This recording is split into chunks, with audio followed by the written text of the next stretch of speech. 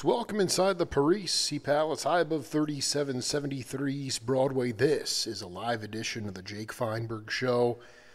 Come to you on Power Talk. Please go to our website, powertalk.live. Download our free app to your smartphone so you can stream all of our live local programming, including Solomon on Blast, the Jim Parisi Show, and yours truly, the Jake Feinberg Show. And we can't thank you enough for making us part of your day today. And what an honor it is to bring in a master musician, somebody who had defined his own sound on the acoustic double bass, and then remarkably was able to transition over to the electric bass and find his own sound, which is often much harder to discern who's on electric bass than on upright bass. And he's an immigrant to this country, and my third book, which will be The Cats Volume 2, is going to be focused directly on immigrants' impact on American roots music. And been waiting to talk to him for a long time. Richard Laird, welcome to the Jake Feinberg Show.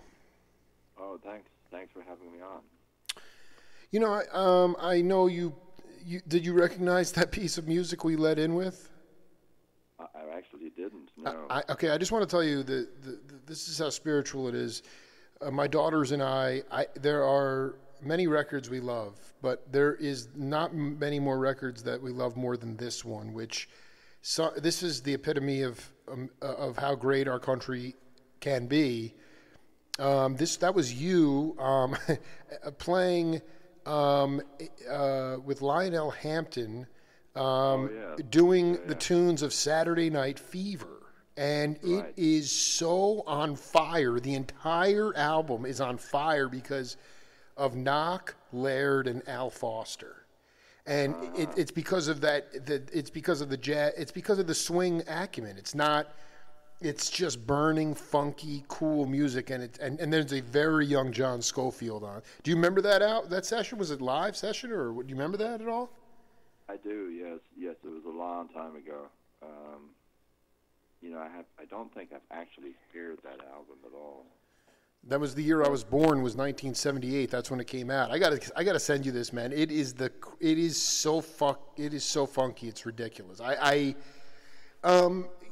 I did want to ask you if you could talk about how you were able to develop your own sound on the electric bass. It's similar to the Fender Rhodes. When the Fender Rhodes came in, a lot of people lost their identity. You could always tell within the first 8 bars of anybody playing the acoustic piano who it was.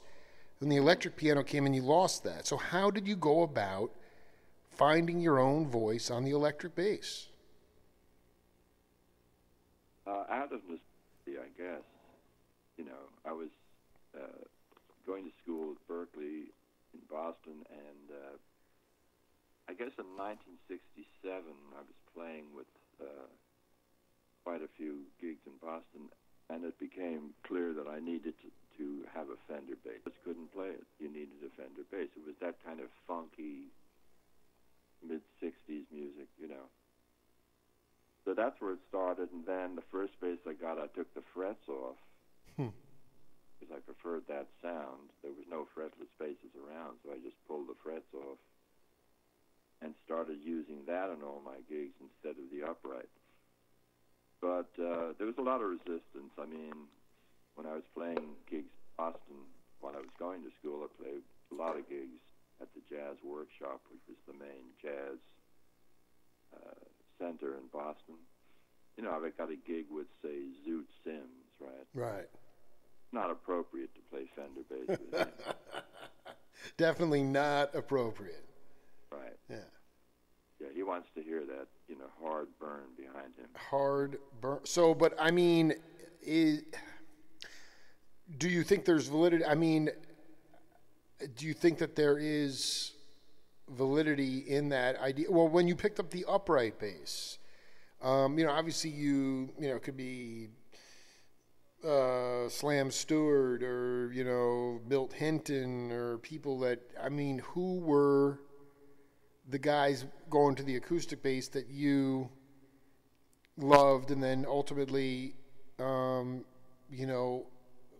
how you found because acoustic jazz. I mean, obviously, what you're talking about is like you were at Berkeley right during this time of this merging of acoustic with electric instrumentation in jazz music, which up to that point was basically an acoustic music. So, I mean, how did you develop your individual sound on the upright?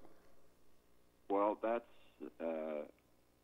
a much younger story. I was living in New Zealand. I was born in Dublin, right? But I moved to New Zealand when I was 16. And that's a whole long story, but that's what happened. So I had a hobby of playing guitar. I was exposed to jazz in Dublin. My mother played a little piano. She introduced me to Errol Garner, Louis Armstrong, George Shearing, that kind of music. So I was maybe 14 when I was listening to that. So when I moved to New Zealand, I had no ambition to be a musician. I played the guitar as a hobby, and I kind of listened to jazz, but I wasn't quite sure about what I was supposed to do. Anyway, I finished up in Auckland living with a bunch of guys in a rooming house, and they all played different instruments. And we would jam together, and I would play the bass lines on my guitar, right, because there was no bass player. And after a short while, the guy said, why don't you get a bass, So there was a bass player in town, had an extra bass that I could afford, and that's where it started, And I liked it because, playing the guitar, you have 6 strings to deal with. On the bass, you only have 4, and you only play one at a time. Yeah, I mean, it's like, I'm trying to, would you consider those bands, because like you said, I mean, the magical part of your generation and even younger is just, there were no jazz schools. I mean, there was no like curriculums, outside of North Texas and Berkeley, and those weren't even around, I don't think, when you were in New Zealand. And so would you consider yourself, like, did you play in skiffle bands? No, I didn't actually. Well, here's what really happened. When I was living with those other guys, I was about 18, I guess, and they were a little more advanced in their exposure, and what we had then was records. That's really all we had. LPs. We had LPs from America, right? So they introduced me to Miles, which was a whole new world for me, and groups like the Oscar Peterson Trio, Bill Evans, all of that music. And so when I first heard Miles, I was so struck by Paul Chambers, the bass player, playing with Miles, who did many records with him. I was just completely taken with the way he played behind Miles. I thought, wow, that is just totally cool, Then, of course, I heard Ray Brown with Oscar, and he became my bass players ever, maybe the best in that genre, of hard driving, very, very on top of the groove type of playing. Whereas Paul was a little more laid back on the groove. He wasn't as sort of on the edge of it so much, which I liked too. And then, of course, came Scott LaFaro with Bill Evans, and that changed everything, because the way he was playing behind Bill Evans was completely different than bass players had done before, So those were, I was 18, 19, 20 listening to those people, so they had a huge influence. I just wanted to play like that. That's what I was trying to do. Well, I mean, your Chambers, Brown, and LaFaro. So Chambers, I just always get this confused. He was Miles' bass player in the late 50s, is that right? He was, from the mid-50s on. The first album that I heard him on with Miles was Round Midnight. Mm-hmm. And then Ray Brown with Oscar, that was around the early 60s. I know, I mean, it's really interesting, Rick. Maybe you can explain this to me, because it's different, but not totally dissimilar from shows with Mahavishnu, but the first, I never really took it seriously. I just wasn't hip to it, but I got an analog cassette of Bill Evans live at the Village Vanguard with Scotty and Paul Motion. And Rick, every time I listen to the show, it's different every time. I can't figure it out, and I guess it has to do with the conversation. I mean, the conversational component of LaFaro. I mean, he took chances. He was also using the bass to express as a melodic instrument. Is that right? I mean, was that completely unheard of at the time, and how did that? Pretty much. Yeah. I mean, there were other bass soloists before that that were quite melodic. I mean, Red Mitchell was particularly. Thank you. Yes. Melodic. Yes. You know. Ray Brown can play a pretty mean solo too. And but Scotty took it to a whole new level because he was playing technically faster than most people. I mean, he developed this sort of advanced technical skill on the bass that most people never got anything close to, you know. And he did that by lowering the action of the strings closer to the board, so it didn't take so much pressure, and so he could use two fingers on his right hand to pluck the strings, because most people use just one finger, you know. Wow. But he was able to double the speed by using two fingers.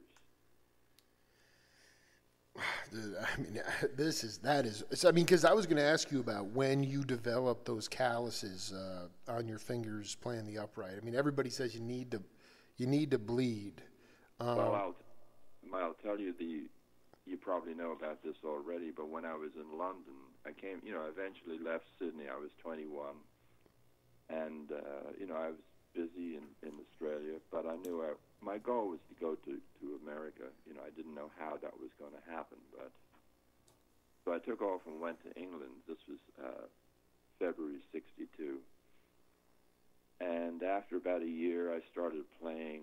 You know, I was busy right away because there was quite a few jazz venues in London at that time, including Ronnie Scott's, probably the most popular jazz club in Europe at that time. So eventually I got hired to play at Ronnie Scott's. This would be September '64. And that was the most amazing gig you can imagine. Wait, you were the house bass player there, is that right?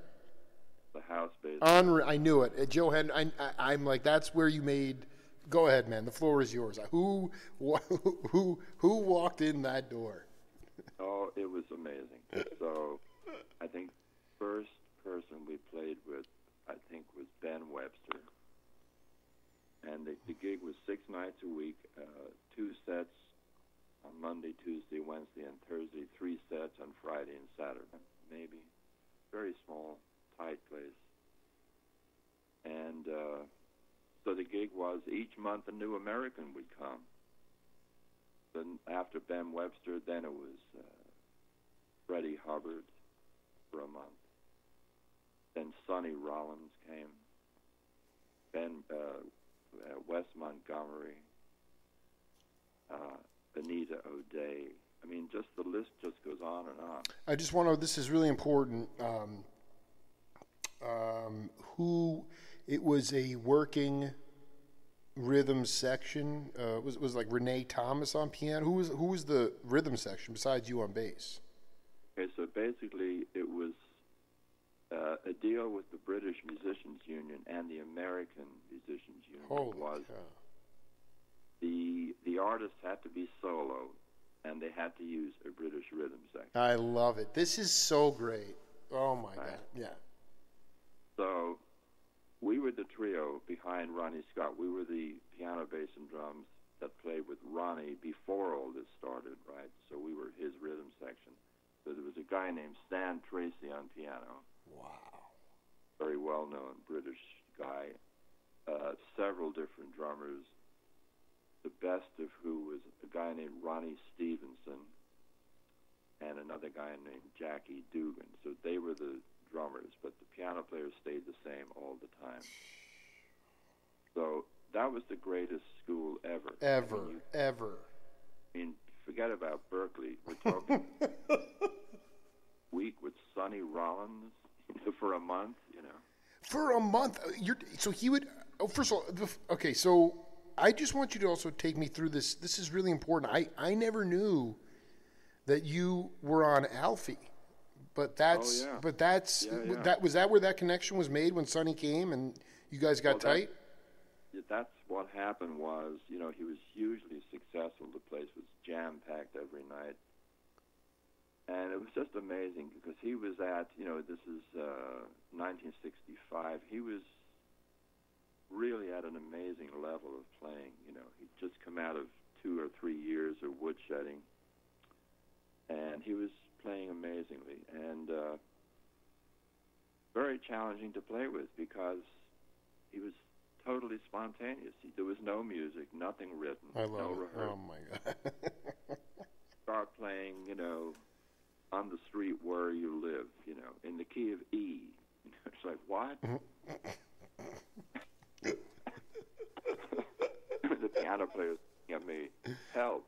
Help, right. I'm drowning. Where this is so where the Jake Feinberg show, that takes such stick-to-itiveness. You're telling me that he was shedding for during this time when...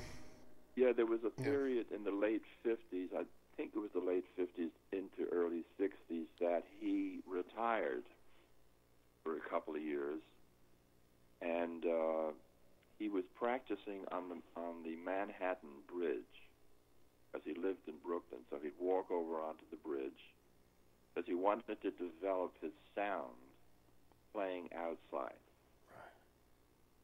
So he did that, I think, for a couple of years, and then he did an album right after that called The Bridge. And that had Jim Hall on guitar, Steve Swallow, and I forget who that, Pete LaRocca. Pete LaRocca was the drummer, right? Yeah. Fabulous group. Wow. So that's how that story went. So...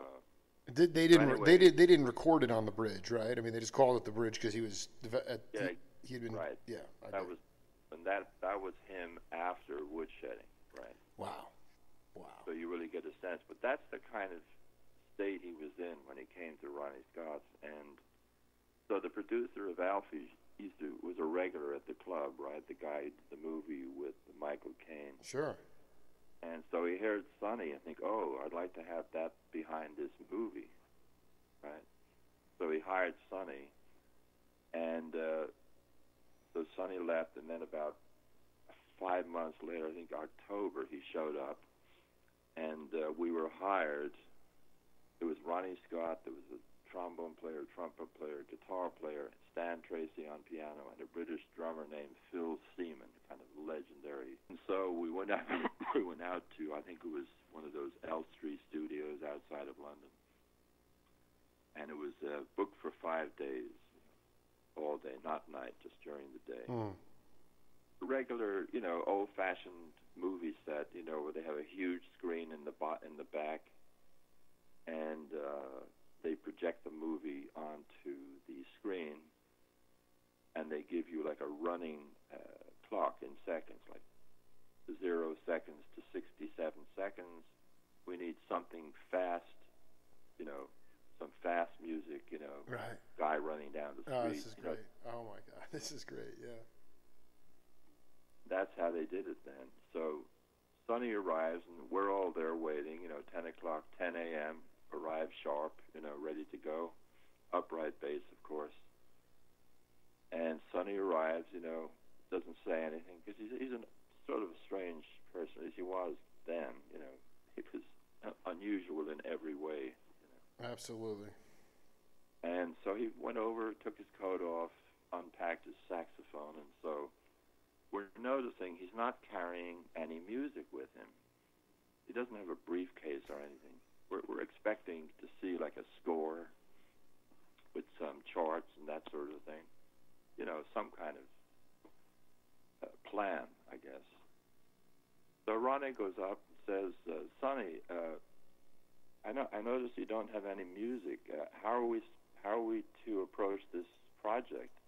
And Sonny just looks at him and says, lightly, Ronnie, very lightly.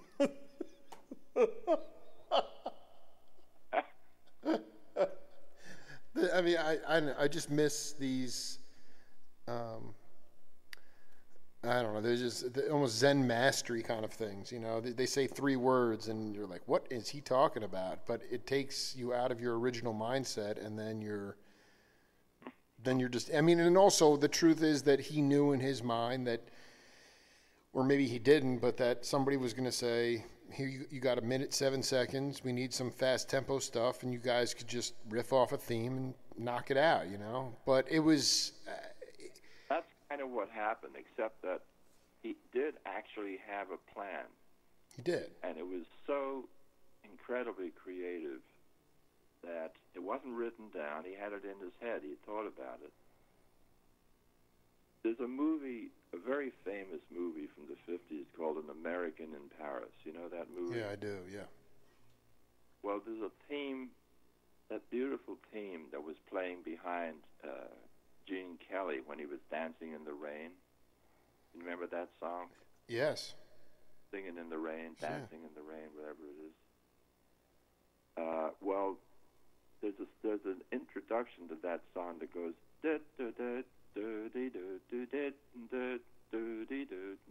right. That's the way the dance sequence starts. Sonny took that little melody, and if you listen to the music from Alfie, that was Alfie's theme. But he turned it into a minor blues. He had a plan the whole time. Right, so that's what we did. And then Stan, the piano player, was a pretty good arranger. So he had a bunch of music charts with him. So he quickly scratched out the chord changes, parts for trombone, trumpet, and Ronnie, the other saxophone player. And that was it. That's where we went. That became the theme for the movie, Alfie's theme. That's how it happened. There was no plan. It just, he had this sketchy little idea, but it was quite clever because, you know, he was using the idea of an American in London, not an American in Paris. You know? When you were in Sydney, did you? One guy. I mean, I've done so many interviews on my program, but one guy that had a chance to talk to is Bryce Rohde. Oh yeah. Did you with Jack Brokenshaw? Like, did you play with those cats when you lived there? Absolutely, yeah. They were my early teachers. Those guys. That's so beautiful, man. What, like, tell me about what, if anything, maybe more mentally or I don't know, spiritually more than anything. What did they teach you that you hung on to throughout your career? Oh well, first of all, I encountered when I first King's Cross, which is kind of the Times Square of Sydney, right? And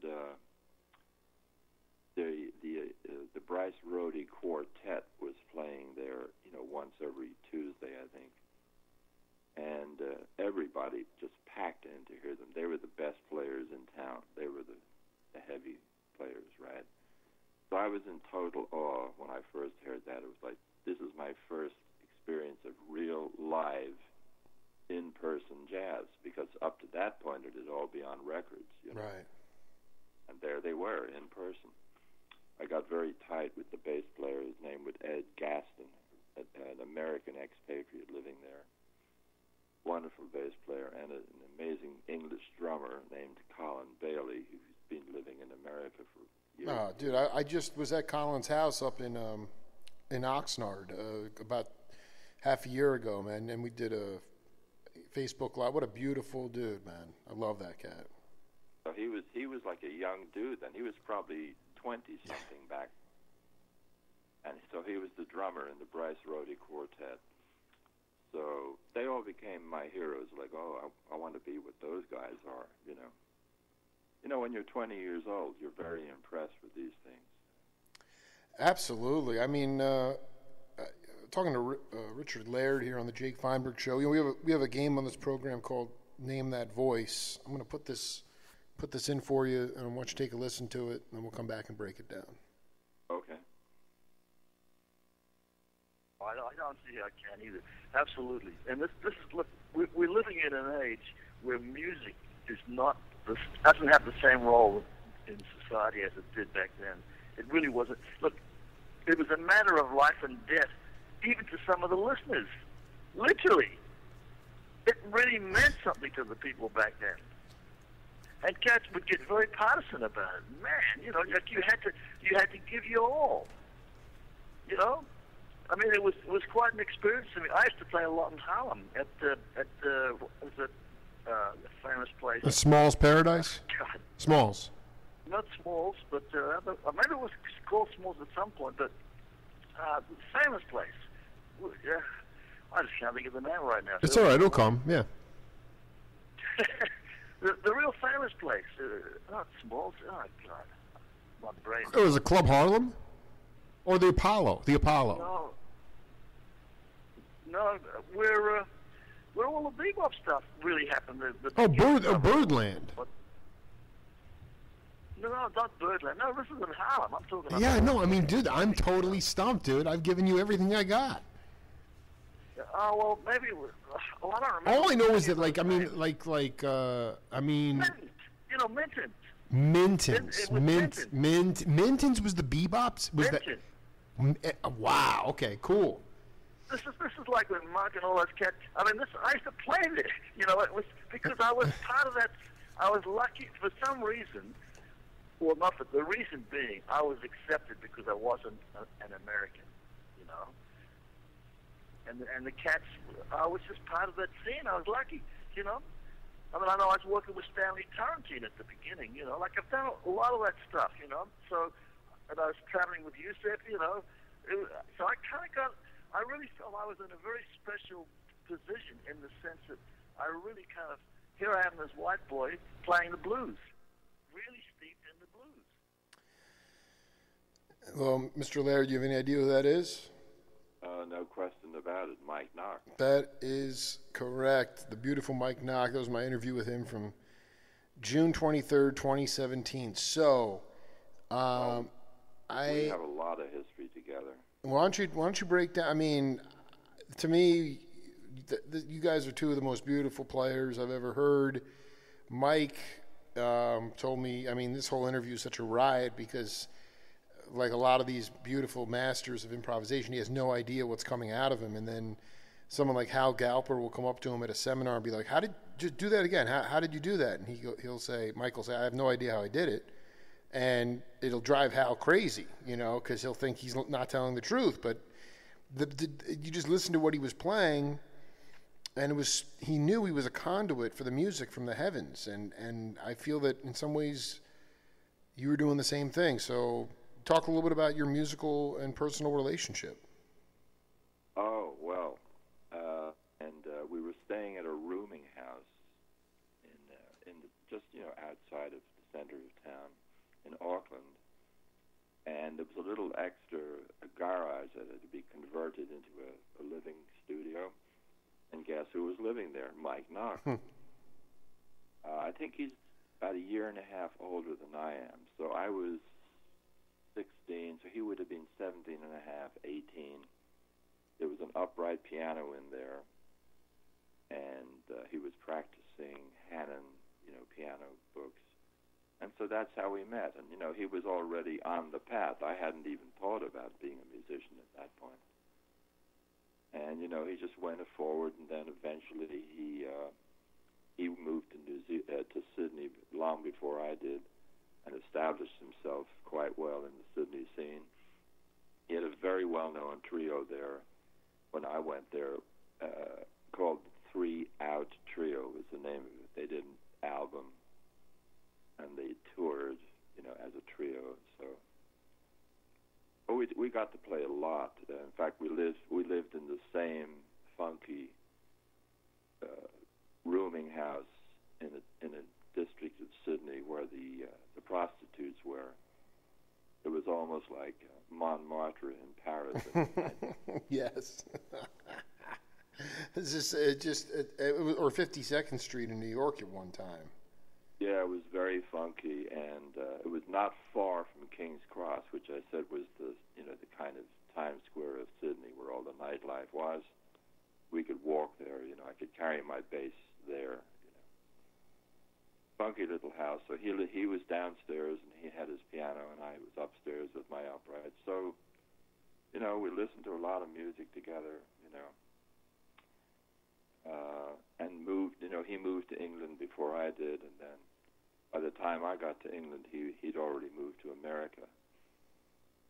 So we kind of followed paths, and then let's see what happened after Mahavishnu. I was in New York freelancing and playing a lot with Eddie Daniels, a fabulous woodwind player. Sure, yeah. And Mike was in the group with lots of different drummers, but Mike and I did lots of gigs with Eddie. And so we had a lot of history together.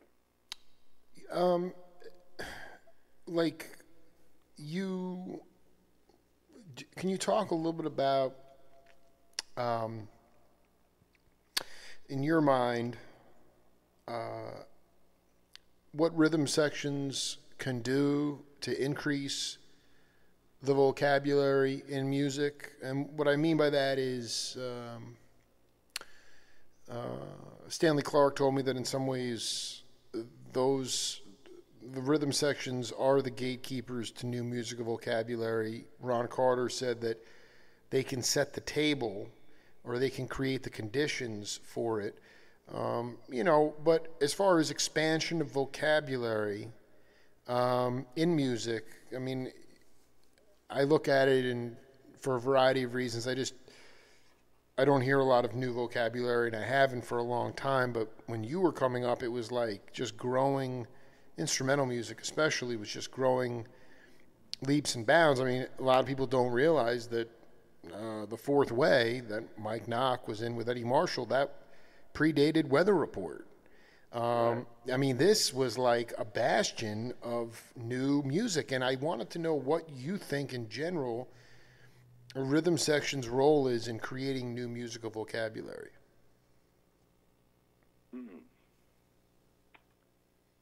Well, it's an interesting question because, the last, say, 15, 20 years, things have moved so fast in just the technology and the way music is created, the advent of synthesizers and the way they're used to produce music has expanded so rapidly,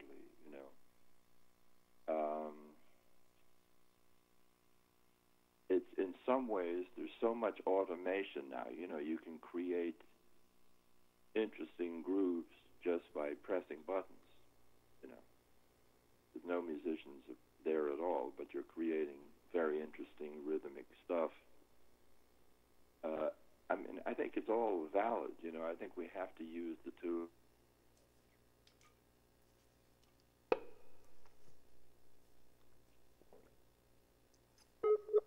If you're going to, you might want to, you might prefer to continue the legacy of traditional rhythm sections and just expand it as best you can in that format, or leave that behind completely and go somewhere else and start incorporating all kinds of ethnic rhythms, Indian rhythms, Arabic rhythms, different harmonic styles, that are also international. It's all available now because the information is all available, It's not a mystery anymore. I want to read you this quote from Ron Carter from an interview I did with him in Mesa, Arizona, a couple years ago. He said, "Rhythm sections in and of themselves do not increase musical vocabulary, but they certainly assist in that process. Where the backdrop of the soloists, which is piano, bass, and drums, and in this case it was with Kenny Barron and Billy Cobham, our input and impact on their solos are a major force in whatever direction they choose to take their solo. We're not individually responsible for them playing different necessarily. as a group of three in this case, our individual concepts of how to play a rhythm, how to play changes, how to be a presence in the construct of the solo, in mounting the form, in maintaining whatever musical intent the band has, we share in that responsibility depending on the horn player's responsibility to trust our judgment, to trust our direction in the music. Hopefully we'll help them play notes that they practice at home. I call it their kitchen solos. And, you know, I mean, looking back, do you... How did you, I mean, just looking at like Mahavishnu as an example, I mean, that basically started as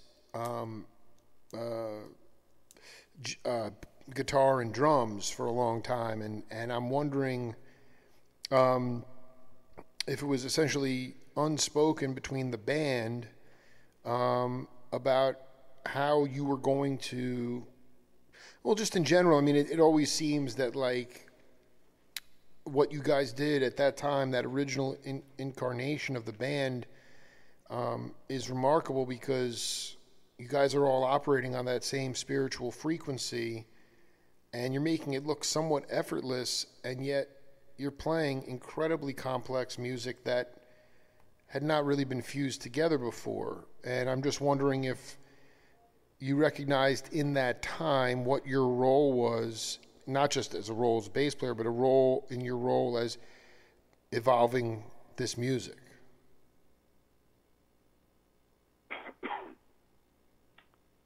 Well, it was a pretty big adjustment for me, and I think probably for all of us, but I hadn't encountered that type of intensity before because, you know, the gigs I was doing on Upright were very, you know, straight-ahead jazz stuff.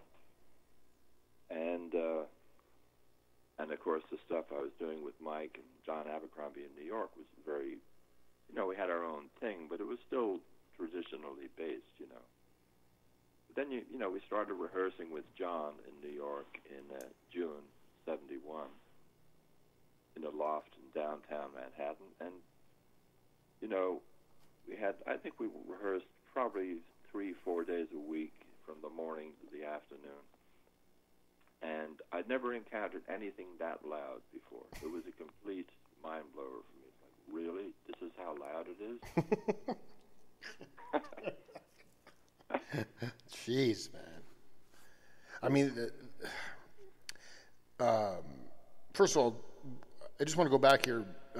Abercrombie got a gig with Johnny Hammond Smith, and that was his first gig in New York. When you and Mike Knock and Abercrombie had a trio together? Oh yeah, we had a fabulous trio. Yeah. A guitar. It was guitar. No, it was a drummerless trio. Drummerless trio. Oh my God! Can you talk? That is the most insane, because that's my favorite Oscar Peterson record, with Ray Brown and Herb Ellis and Stan Getz, and there's no drummer. No drummer. That's an amazing album too. I can't believe you guys had a drummerless trio, man. Yeah, for quite a while. We used to play at a club called that was really nice. Well, I'm sorry. What was the club's name? Sweet Basil. Sweet Basil. Sweet Basil. I think it's still there. Yeah. So that was because I guess maybe the sonic nature of the music was loud. It was loud, and it was rhythmically very challenging. I never really dug into 9/8 or 5/4 or 19/8. All the different time signatures we played, and it took me quite a while to figure out how to get unconscious with it. So I didn't have to count anymore. I just feel it. Just feel it, and that's where it went. But I thought my role was basically very different than, say, Stanley Clarke's perspective in Chick's band, or in his other work. I felt like there was so much going on between John, Jan, and Jerry, right, harmonically and melodically, that I needed to play as little as possible. That's what I felt my role was. I was like, don't try to play that fast. First of all, I can't play that fast anyway. You know, I'm not. I was never like a brilliant Fender bass technician like Jocko or Stanley. You know, it just wasn't my thing. I didn't really want to do that. You know, so I figured just play rhythmically as accurately as possible, because there's so much going on between those guys and Billy. Someone had to say one. You know what I mean? Dude, I mean, you're John B. Williams in Horace Silver's band, this predated Mahavishnu. He said, you know, if they left the head of the tune with Benny Maupin and Randy Brecker, he used the term, somebody had to stay home and man the store. You know, someone had to stay home and lock it in, you know, and just hold it, so it wouldn't become a complete and utter mess. I mean, honestly, it's like, out of everybody in that group, granted, you know, there were three soloists, but I mean, it's just like water. I mean, the rhythm section is just like water running through it, but it almost seems like, and you know that people are listening to each other. How did you learn to lock in if the music was so loud? Did you learn to just focus on something Billy was doing on the snare, or I mean, how did you learn to sort of just? Well, I wore wax earplugs. Wax, right? Yes. Because I was standing so close to Billy, you know, and he had this massive Chinese cymbal next to my right ear that he hit with the tick end of the stick as loud as possible, right? So I quickly learned, you better cover your ear or you're going to go deaf. Yeah, right. Yeah, so I could hear it. My bass amp was like, you know, 8 feet tall. It was one of those ridiculous.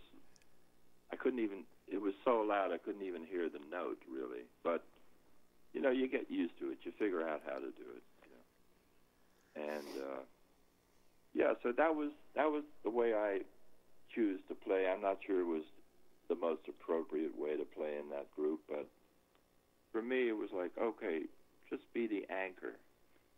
You know, you're the guy in charge of the store here, you know, because that gives them a lot of freedom, because they can feel confident that if they lose themselves, which they frequently did, right, you could always come back, oh, there's one. Right? One. I heard the bass note, and it's on one, That's basically the gig, you know, hold the thing down, you know. Oh, I mean, it's just confounding. I mean, did you know, Billy met John at a Creed Taylor recording date for the John Anderson tapes, and I just know that you probably were gigging with John. I know he worked with a cat from Cream, doing lyrics. He was doing writing a lot of poetry in England. But did you guys first cross paths at Ronnie Scott's?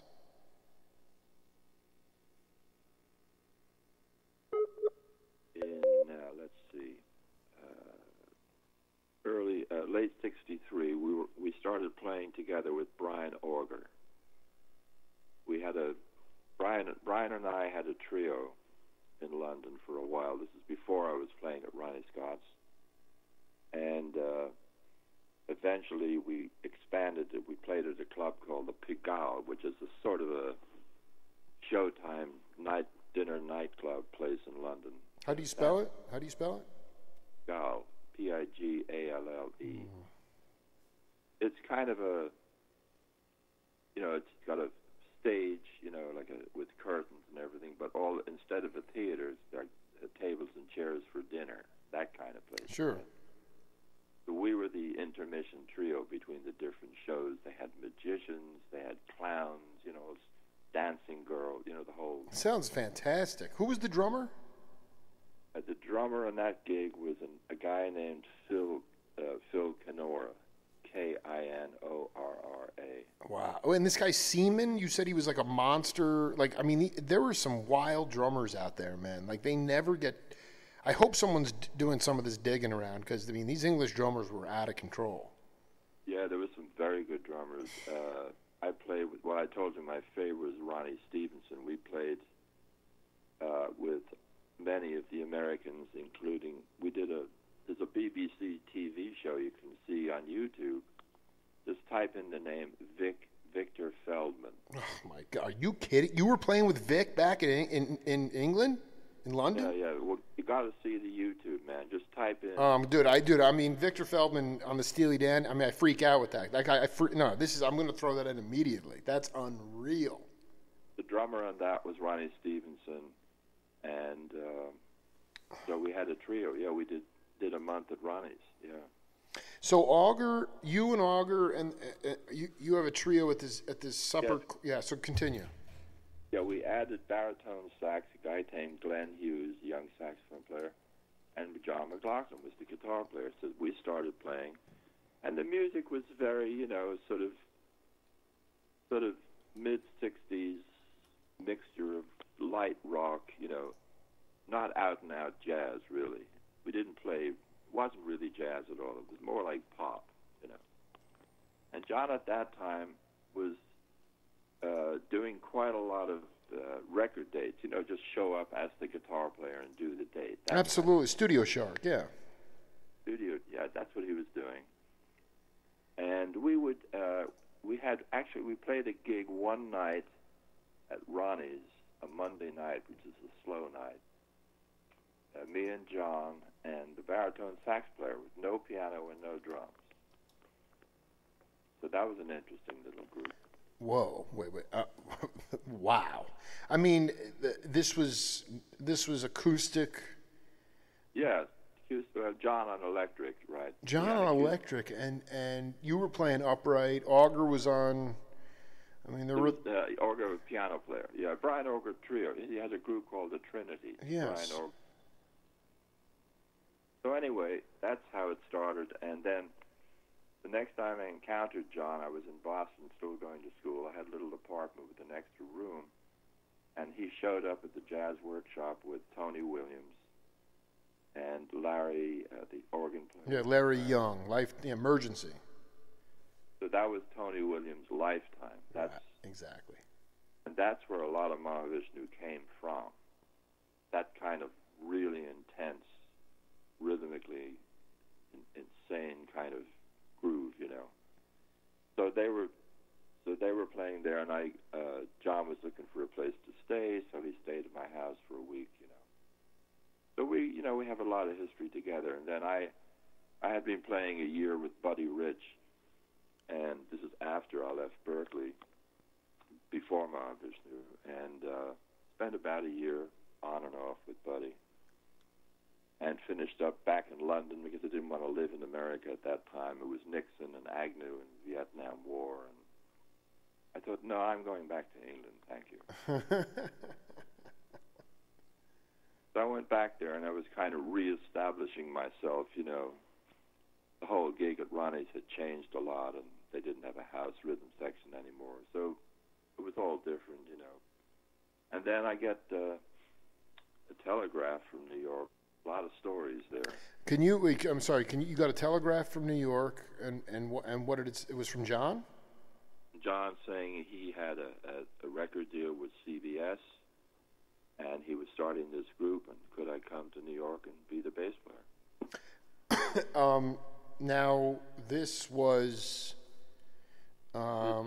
This was. I mean, this wasn't like something where, like, when he crashed with you for a week, and he was sort of already, sort of hinting at the idea that he may want to start something. This was completely out of the blue. Yes, exactly, yeah. Because I didn't really. Go ahead. I don't know the accurate story, but it goes something like Miles called Clive Davis at CBS, and because he just done the album The Silent Way with John, right? And so he called Clive Davis and recommended that Clive think about signing John. Right? As far as I know, that was the story of how it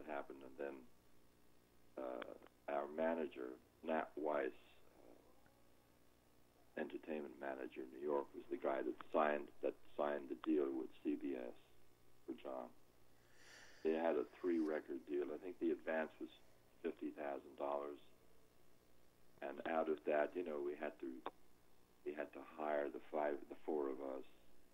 We had to start rehearsing, pay for the rehearsal studios, and we were getting a tiny stipend every week to live on. Thankfully, my wife had a job at the time. So you did, but I mean, you immediately moved back to the United States. Immediately, we just packed up and left. That's all, because I mean, I've chronicled. Was it at Baggies? Is that where you were playing, rehearsing at? A place called Baggies? It might have been, yeah. It might have been. It was in Soho. It was in because I mean, Goodman. When I interviewed Jerry, he said that he literally quit. The flock had broken up, and he was living in a barn in the middle of winter in Wisconsin. And out of the blue, he gets this call from a guy with a really interesting accent, and it's John basically saying, I'm thinking about putting this band together. You want to be part of it. And next thing you know, he comes, and it's just amazing to see how all the people came together. I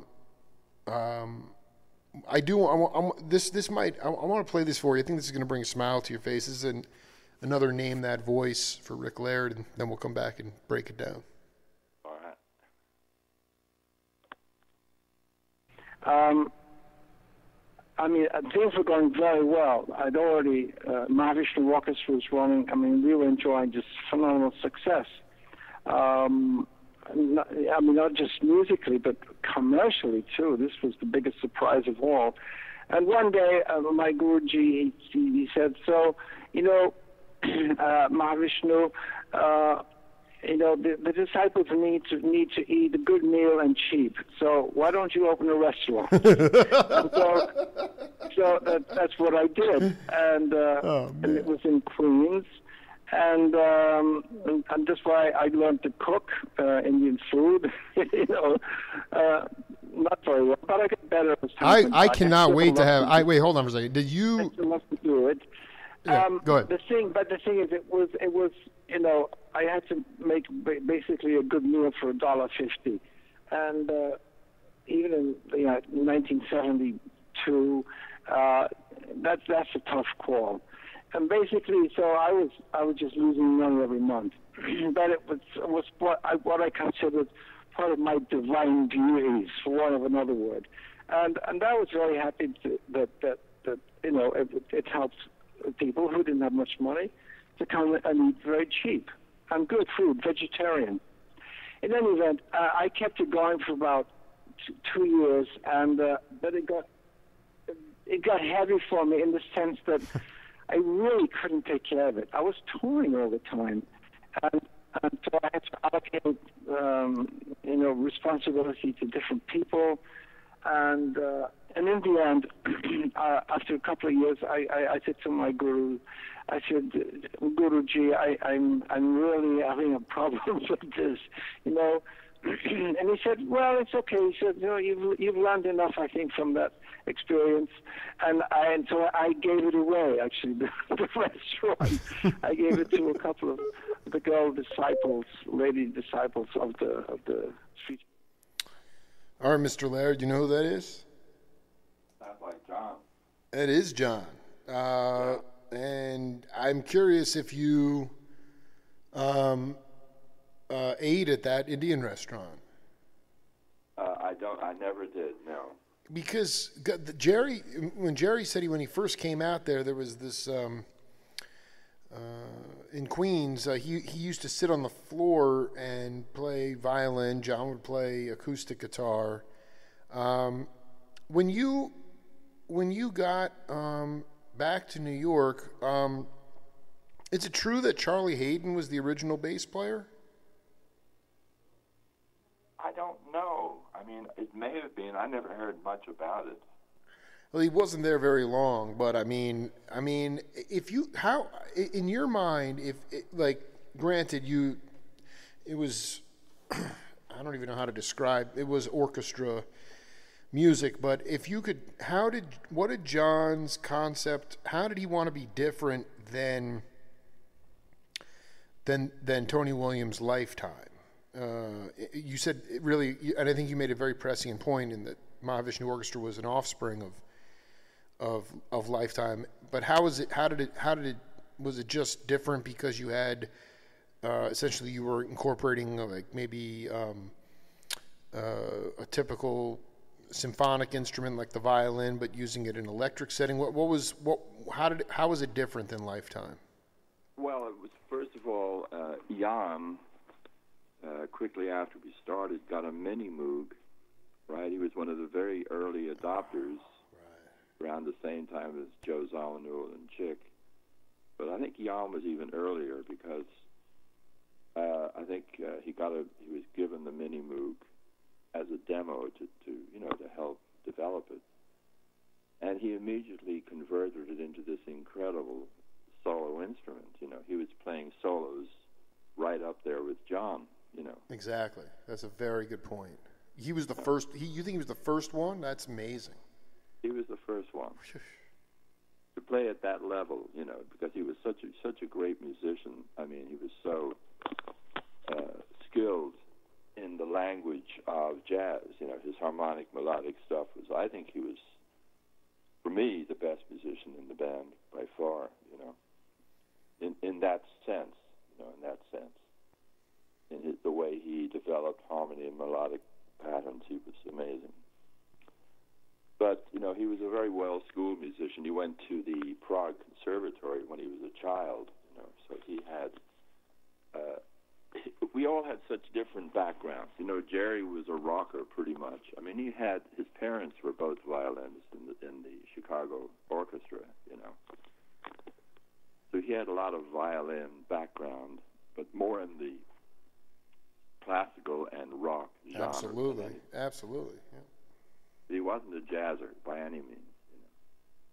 Different language altogether. Right, and I mean, in some ways, the violin, when bebop came in, kind of disappeared from jazz to begin with. I mean, it was just not really part of the vernacular for a long time. Right. But anyway, yeah. So he and then Billy was a jazzer. Billy was playing jazz, but more like definitely not. Nobody was coming out of the academy, I don't think.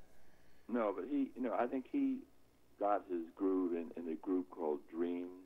Absolutely. That's where he kind of found his thing, and so he took that into Mahavishnu. But he was, I was listening to him the other day. Someone was playing one of our pieces on YouTube, and I was just amazed at Calvin back. His energy at that time was amazing. He's playing, two bass drums, ambidextrous with all four limbs, It is beyond. There are and so many beautiful pro shot closed circuit television recordings, and it's like, it's just like waterfall. I don't even know. It's just colors flying everywhere. I can't even understand it. It's unreal. Yeah. He was a very unique drummer, really. Did you find in those early, like John was talking in that clip about Sri Chimnoy, I just find that to be, it's antithetical today in today's pop music. Not that you guys are playing pop music, but there was a record industry, and here's John McLaughlin, who was really not he wasn't a star at that point. Like you said, he was on Kind of Blue, and Miles hooked him up with Clive Davis, but the idea that he would do something spiritual like cook Indian food when he was off the road with Mahavishnu, but you guys were having amazingly when did it kind of hit you personally that this was something new, that I guess going back to the idea of musical vocabulary, that this, whatever that you guys were fusing together was new and invigorating to the audiences? Was there a moment early on when you recognized that? Well, we met a lot of resistance in the early days. We played sort of cheapo college campus gigs just to get, to get familiar with how we were going to put a show together, But we never discussed those things. We just went on stage and we'd have a menu of things to play. well, we hadn't really developed things like, oh, halfway through we'll have Billy and John play together. And then maybe, Right. That would just take a life of its own. right, and then Jerry and Jan could play together, right, and we'd all leave the stage. You know, we hadn't figured out those things yet. And so we were playing opening gigs, sometimes to sort of semi-name rock and pop groups, right? So we'd be the opening show. We often got booed. You know, I remember Stony Brook out in Long Island. We went to one university to play, and they didn't like us at all. Well, you know what? That's where I was born. SUNY Stony Brook, man. I'm not happy that my people didn't support you. I'm sorry, man. No, I mean, they didn't like it at all because, well, and it, you know, well, no, because Johnny told me, he's like, you guys used to open for Black Sabbath, you know, like Right. like heavy rock, like heavy metal, and it's like, and then there's all those epic pictures of you guys, you know, basically sporting like, you know, Kansas State T-shirts, and you know, you guys doing laundry on this, you know, people we throw in. But would you say that the college kids really got off on you guys? Was that where your momentum started? Oh yeah, they really did. Yeah, those were our probably best gigs in terms of support. You know. Yeah, you know, they loved it. Yeah, I mean, and you know the thing about it, you know, the few records that we've made, you know, and the few YouTubes that are available. But you know, we were so busy. We were on the road so much, and you know, just schlepping one town to the other, one city to the other, and really no time for practicing or rehearsing or writing new music.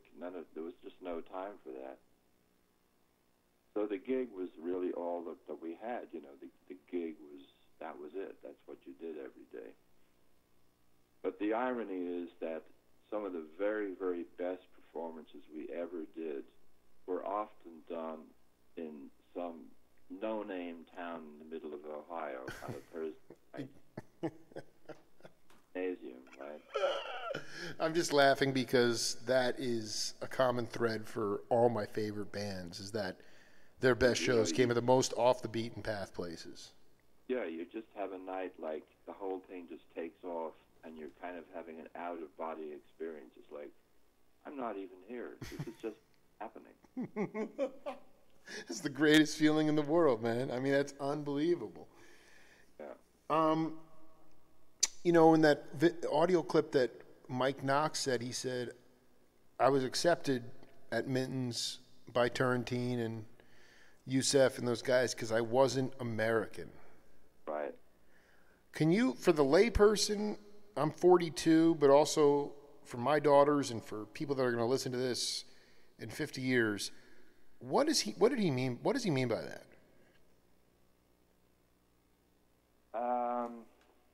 Well, I've had similar experiences, you know, because, I mean, I never gave a thought about race at all, you know, in general. I mean, all the people I admired in jazz were black Americans. Sure. That was their music, after all, you know. Yeah, I had a gig like that once in Boston when I was there. I got to play, there was this club called Lenny's out on the Turnpike. It was about an hour out of town, maybe. And I got a gig.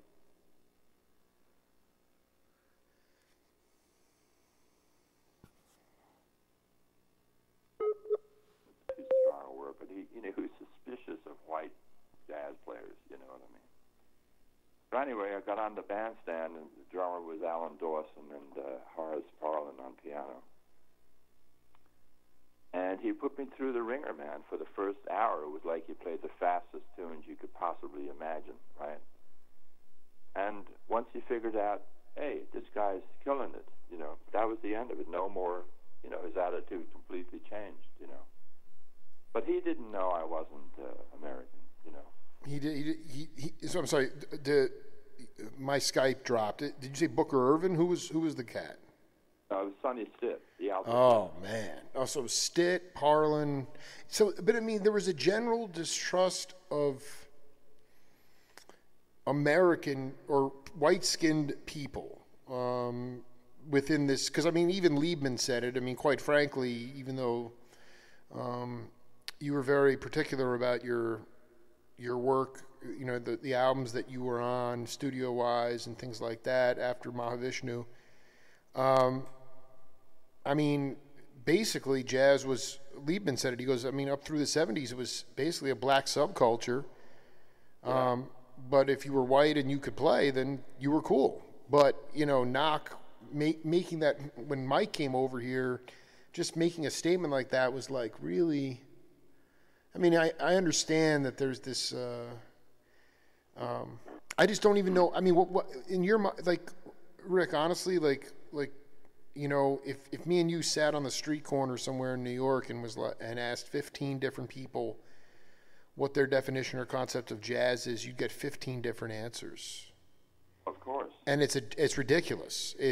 To me, it is, I mean, it is emotional, spiritual, burning music.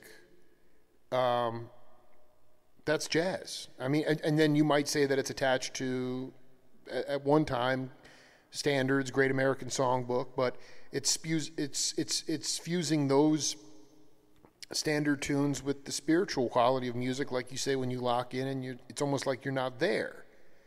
That's how I look at it. But I mean, what would you say? I mean, was terminology really even being used back then? I mean, there was no word for funk in the lexicon. Not until like the Headhunters came along did people say, "Oh, that's funk music." People say, "Let's play a funky blues," you know, like in the late '60s. I mean, do you feel like labels have really hurt music? Yeah, I think they have. And it was interesting, a couple of weeks ago, there was a show on PBS, the Miles Davis story. Sure. It was wonderfully done, and black and white mostly, I think. And then I compared that to the movie, you know, with Don Cheadle. Sure. Which I didn't like at all. I thought, why do you want to remember Miles like that? Why just not listen to his music? Right? Forget about his personality. Listen to his music. Right? That's the essence of who he is. Don't worry about all that gangster stuff. Forget about it, right? Mm. Because in the end, that's all you got. That's the legacy they leave. They don't leave all their personality defects. They leave this amazing legacy of beautiful music, you know, that will live forever, you know. So that's the thing, you know, value the music and forget about the personalities, you know. What would be your, you know,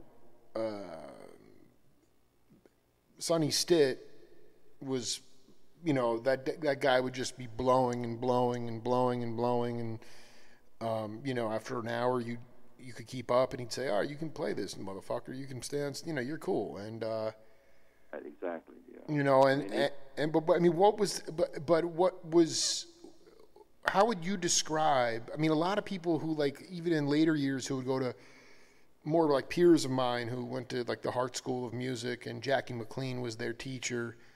Right. A lot of times, like, he'd just turn around and say things like, "Give me all you got, man." You know, like it was more like about urgency and energy more than a label as it related to the music. How would you describe the way those guys talked about this music that we know as, some people would say, melodic improvisation, whatever it is? It's just like, I think to me, it's like, I love all music, but you'll hear a lot of younger people say, "Oh, I don't like jazz," because whatever they've heard is like Kenny G or some kind of smooth thing. It's not what you came up on. So what would be your definition of jazz? Well, I mean, I guess it's important to know the history of jazz, you know.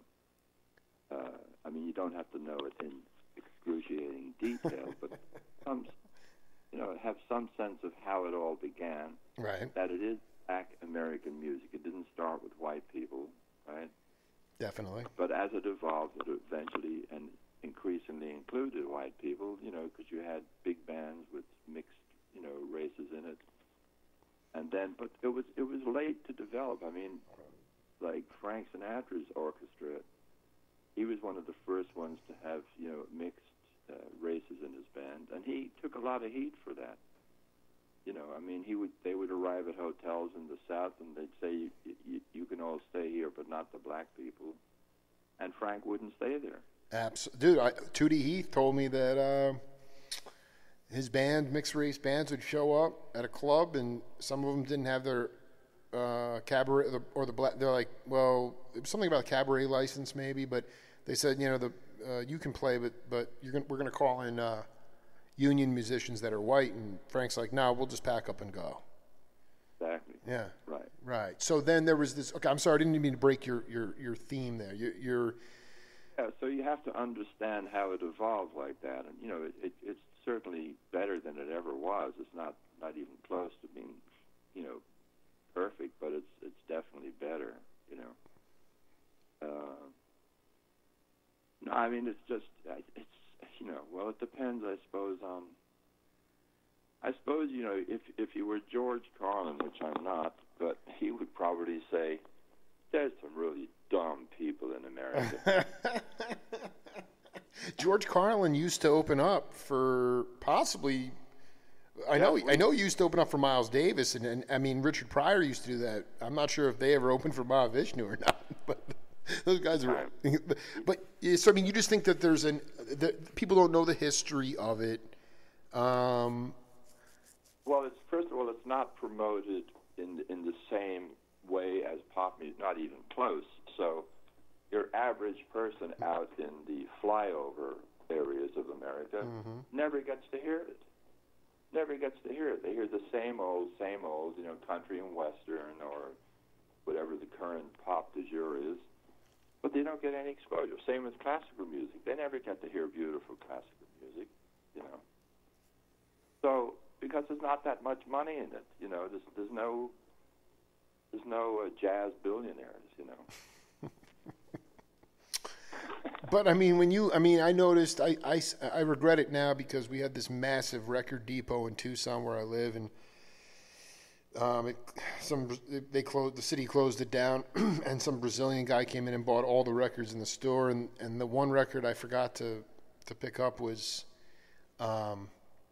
your album as a leader with Joe Henderson, and I'm like, when I hear Joe Henderson play. Or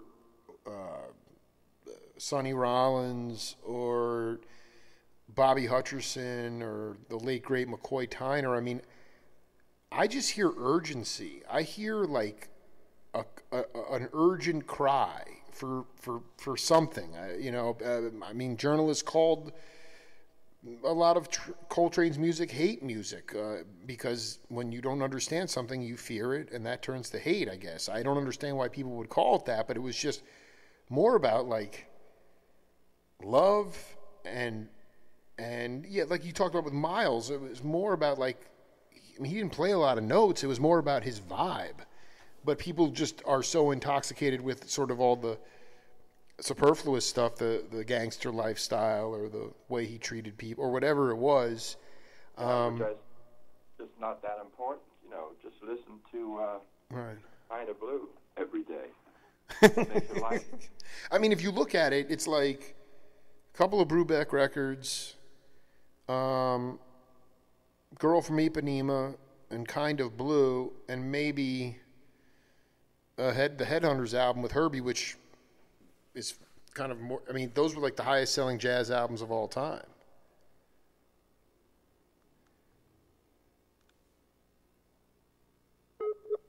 I mean, that came out when I started playing in 1959. And that changed everything. That album.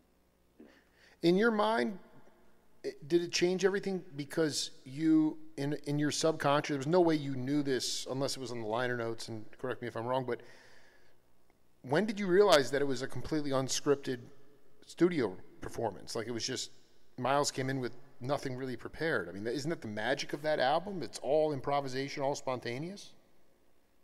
Well, absolutely, yeah. I mean, it's such a combination of forces. You know, there's all the selection of musicians, including Bill Evans on piano, as well as Wynton Kelly, and of course Paul Chambers. But Train was also beginning to break out into his thing at that point. He was really starting to become who we recognized him to be, right, in that period. So that album was like, wow, listen to Train. Boy, he's just taken off. So, yeah, and the precedent they set with, you know, just sketchy little pieces that turned into these beautiful things, you know. In some ways, Mahavishnu was kind of like that. I mean, when he showed up with a chart when we were rehearsing, sometimes it was just a half a page of music manuscript with like 8 bars of something that looked like a bass part. Right, it was just a sketch, just a sketch. Just an idea. Yeah, like, I love it. This is something to start with, you know. And that's how it was, you know. And so I would, you know, for example, one of my favorite pieces is A Dance of Maya, right? I always liked that piece because the time signature was so weird, right? I counted it as 6.5/4, right? Because I used to love watching the audience, you know, standing up and clapping, and they could never get it right. It wasn't 4/4. Right. Well, I mean, I'd still find a way to make it danceable, but they couldn't clap on the right beat. Right, exactly. Yeah. I'm looking at it and they're just not getting this.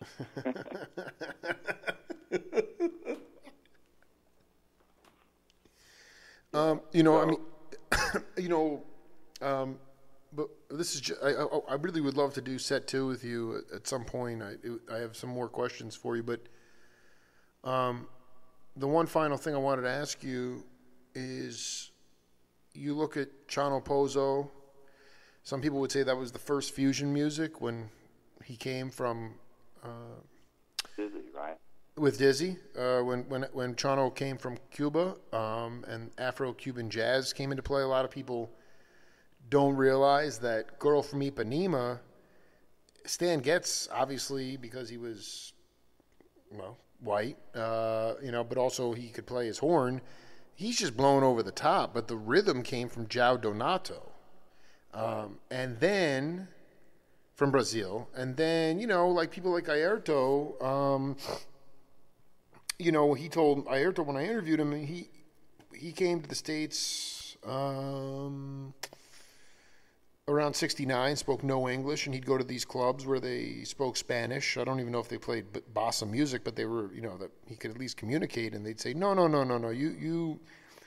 you could take your shaker and sit in the corner there and, you know, and shake it, but you can't be on stage with us. So, you know, who found him was Roy McCurdy and Walter Booker and Miles, and they loved the refrigerator tubes and all the, you know, kashikis and the you know, all sorts of African percussion. The point is, the question for Rick Laird is, what has been immigrants' contributions to this American roots music of jazz, or even blues? What would be your take on that? What did they add to it? Well, I'm trying to think of the immigrants. I mean, so many people came when I came. Like Jan Hammer came. We were in school together. We played a lot of gigs in Boston. George Mraz came. Miroslav Vitus. These are all the guys that I mean, no, because I mean, you and Jan were doing gigs on that boat that went around the harbor, right? No, I didn't. I think that was Gene Perla. Perla was on those.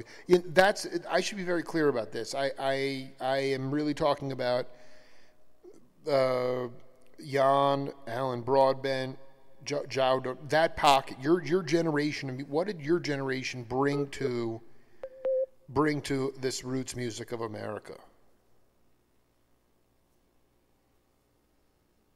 Hard to say. I mean, because we all came from such different cultures. Like I told you, Jan grew up in Prague while it was still communist, right? Mm-hmm. And he was very supported by his parents, I think, who were jazz lovers. They listened to Voice of America, you know. Oh, big time. Yeah, definitely. He told me that in our interview, yeah. So his exposure to music was very mid-European, you know, the Czechoslovakian, that wonderful kind of classical sensibility they have, you know, the way they put harmony together, it's, you know, different than American music, you know. Traditionally, a lot of it goes back hundreds of years, that stuff, you know. So Jan, I always heard his piano playing as, wow, he does different stuff. He's not playing American jazz. This is, yeah, it is American jazz, and it conforms to that genre, but he's bringing a different color to it. He has his own harmonic thing, right? Right. And in some ways, Mike Knock too. You know, Yeah, Mike definitely, Knock, definitely. He didn't sound like anybody. He didn't sound like Bill Evans. You know, he sounded like Mike Knock. You know? So I think we all brought our own thing, and because I brought that fabulous 2 years of experience from Ronnie Scott's, where I played with, you know, probably 20 different American masters. I brought that experience with me, you know. That was a unique experience, for sure. You know? Did you have the same kind of mid-European, I don't know, the way you just talked about, Jan, the mid-European flavor, would you be able to identify the flavor you sort of injected into what would be American jazz? Well, I can't say I have anything in particular like that. But I'll send you some music that I write. I'm a composer. Oh, please, yeah, that'd be great. I don't do it for any reason. I'm not selling it. I don't publish it. I don't put it on Facebook. I send it to a few friends. I send it to Alan Broadbent. I send it to Jan. I have a few friends in Australia that I send it to. You know, I send it to Mike Knock. You know, these are all dude, these are all my people, man. I mean, rest in peace. He's not around anymore. Bryce Rohde. Oh, yeah. I'm writing a book. I think it's a hard needle to thread, but I could use your help I do want to put a book. I'm trying to put a volume of the Cats together about the immigrants' contributions to American jazz. From like, you know, the 60s and 70s. I mean, there was this, I mean, even going, like, there's something there. They didn't fundamentally change the music, but the vibe changed, and I mean, and the language did change a little bit. It was just, it's prescient in this time, and I just also find it amazing how, you know, people could come from completely different cultures in South America or Cuba or, you know. Yeah, well, I think the strength of it really is that in the essence of it overrides race. Right. You know, it's a particular sensibility. It's a particular perspective on the world. You know, it's like, it doesn't matter what color you are. Right. Whether you're doing with a musical instrument or a painting on a canvas or dancing, doesn't matter. It's like the essence of it is bigger than race. Right? It's about spirit, really.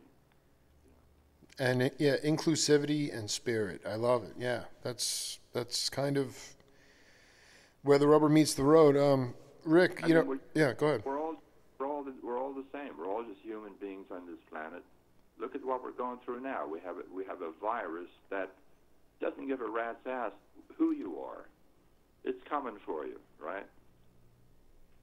So you can have all the travel bans you want on I mean, it's just like it's just going to affect people, just people. Doesn't matter. It's not segregated. It's not discriminating against one particular type of people. It's all people.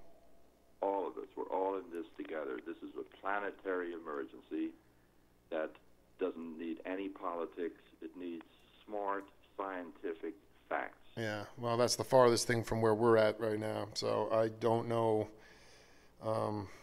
It's worrisome, and I think the cognitive dissonance at the political level is something that I've never witnessed in my 42 years, and I've not been on this planet a long time, but it's one of these things where we're presented now with a problem that cannot be tweeted away, and a little bit of that essence of jazz community and spirit, and obviously fusing that with the scientific knowledge would go a long way towards limiting the potential damage of this virus. So it's all we can hope for. Yeah. Well, it seems like the rules are pretty simple. Stay home as much as possible if you can. Avoid a lot of face-to-face and avoid crowds completely. Wash your hands. Don't touch your face. Right. Well, what a fascinating optics it would be to have seen Mahavishnu Orchestra playing to an empty arena. I mean, they would have canceled the concert, but it just would have. I mean, it's profound, and definitely in this country, it's going to get worse before it gets better. So, anyway, Rick, I had a ball, man. I'd love to do part 2 with you in the near future. All right, no problem. And I'll get this up online later, and have a blessed day. Yes. Yeah. Where can I find your email so I can send you some music? Can I? I'll just send you a message through Facebook Messenger. Does that work? All right. Yeah. And okay. Much love to you, man. It was great to hear you, dude. And thanks for going there with me. It was fun. Yeah, thanks for having me, man. All right, man. Be cool. Bye-bye. Later. We'll be back at sometime real soon. Until then, this is the Jake Feinberg Show. Peace. Okay. So